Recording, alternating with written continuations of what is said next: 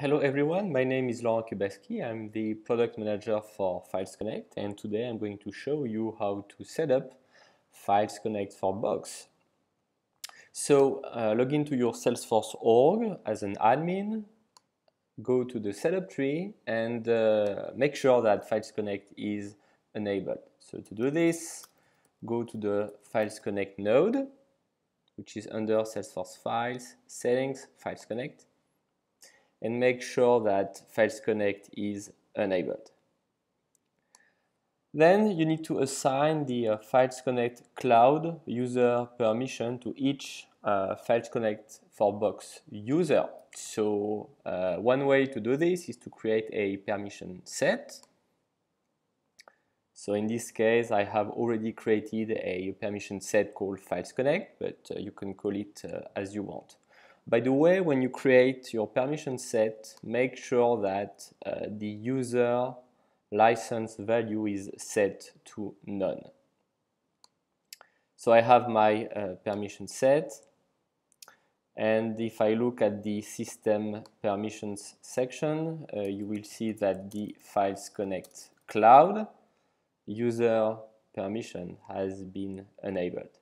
And also make sure that this permission set is assigned to all your Files Connect for Box users, including the org admin. So in this case, this permission set is assigned to me.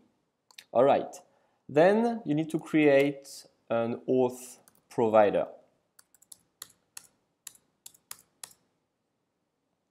So go to the auth providers section, and I'm going to delete this one and create a new one from scratch. So go to your auth provider section, click on New. In the Provider tab dropdown, select OpenID Connect. Name, let's use Box. URL suffix, let's use Box. Consumer key and consumer secret. Let's enter some placeholder values for now. So I'm just going to enter foo, and then we have the authorized endpoint URL.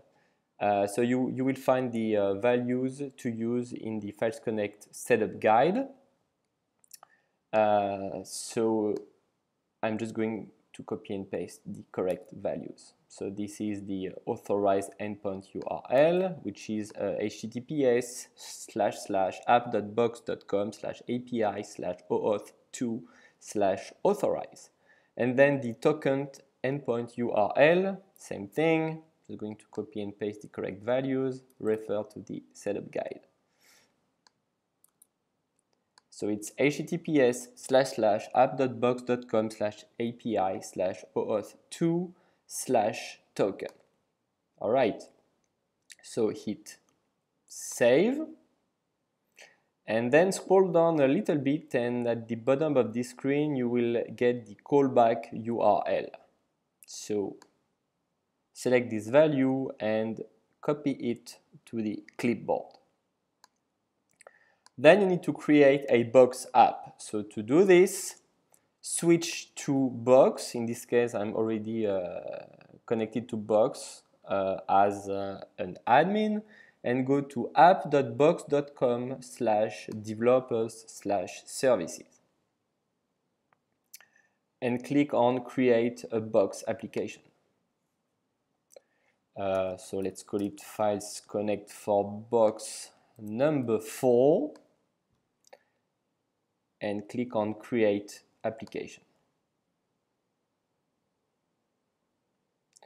Okay, so you can enter the application description. I'm going to use all the built-in values, and if you scroll down, you will have the client ID, client secret, and redirect URI. And on this field, I'm going to paste the value of the Salesforce auth provider callback URL. So I just paste this value. And then I need to take these two values and paste them on the Salesforce side. So let's do this. I copy this value, go back to Salesforce, I edit my auth provider, and I'm going to paste this value as the consumer key. I go back to Box, I copy this client secret, and I'm going to go back to Salesforce and paste it in the consumer secret field. All right, I just hit save, and my auth provider is now created. Next step is to create the box external data source. So external data sources, which is under the develop node. Okay, I click on new,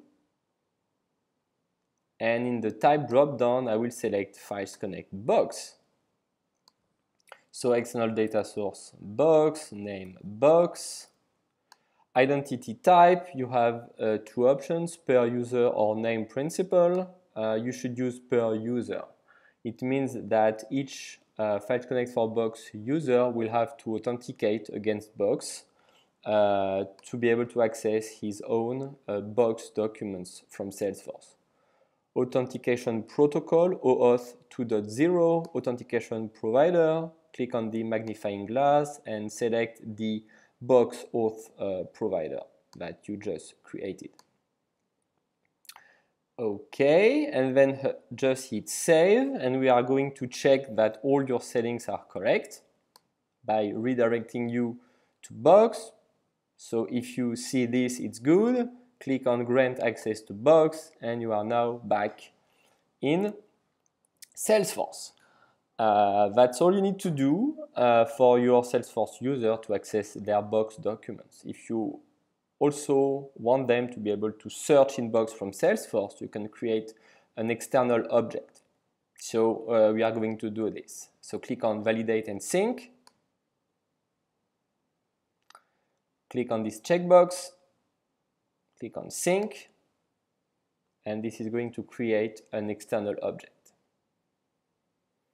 Okay, I am back on the external data source page. If I scroll down, I can see my box external object. Let's click on edit, and I'm going to change this name because this is what users will see when they search in box from Salesforce. Scroll down and make sure that your external object is deployed. And click on save. Almost done. Go back to your permission set, the Files Connect one, and click on external data source access. Click on edit and make sure that your external data source is enabled. Click on save. Now go back to your permission set and click on object settings. Click on box. Click on edit and make sure that this checkbox is enabled and that you give read access to all the box fields.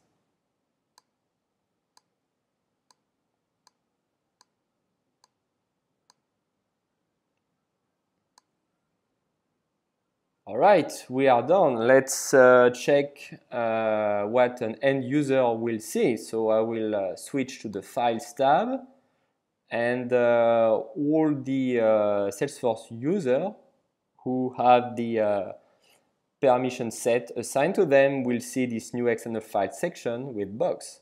And when a user clicks on this for the first time, he will see this. You are accessing box for the first time, click here to link your external account to Salesforce. So they will click there, they will see this screen again, they will click on grant access to box, and then they will be redirected back to Salesforce. And from there, they will be able to click on box and access all their box documents. So for example, they will be able to go to a chatter group, go to the feed, choose on select a file from Salesforce, click on box, and post a box document in there without duplicating any content, because this is actually a file reference. Let's now see how to search in box from Salesforce. So from the global search bar, I will search for specification. I hit search. And this search across all your Salesforce objects, and also you will see this box external object. So if you don't see it, scroll down in the left menu and it will be displayed somewhere there. So once you found it, click on this icon and choose the pin to top option, which will move it on top. And from there, when you search from the Salesforce global search bar, you will see some box results. So these search results are coming from box and all the native Salesforce search results. And from there, right from the box search results, you can download the file, share it in Salesforce as a file reference, or open the file. And when you choose the open action, a new tab opens and you are now in Salesforce. You can preview the file, edit the file, and so on. So this is Files Connect for Box. Thank you very much.